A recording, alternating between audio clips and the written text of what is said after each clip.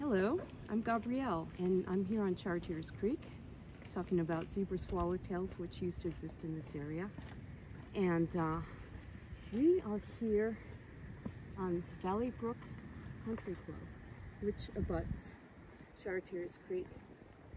And you can't see it, but down a little ways there actually is a dam where the people ride their golf carts over it. And we actually floated down here on kayaks and had to get out and portage them briefly and then bring them back over. It's kind of insane that exists.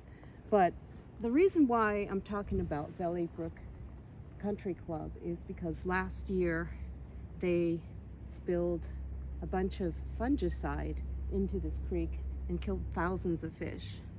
And they did pay a fine of $37,500 that just was settled recently.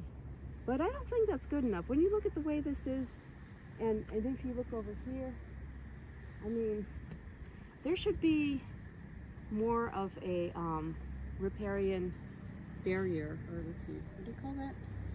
A riparian boundary? Buffer. What? Buffer. Buffer, yes, thank you.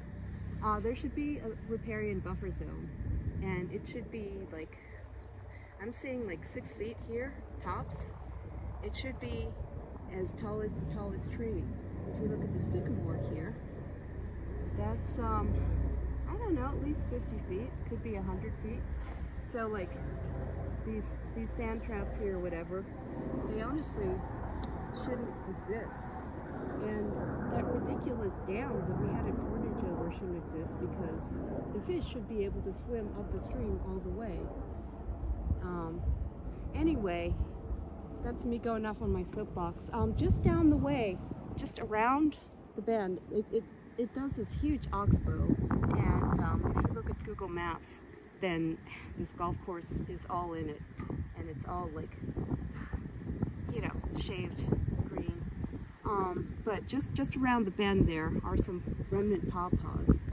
They don't seem to bear fruit, but they're in the vicinity, and I imagine that there may have been more here. I mean, there's been a lot of activities on this creek, including, you know, like coal mines and the like.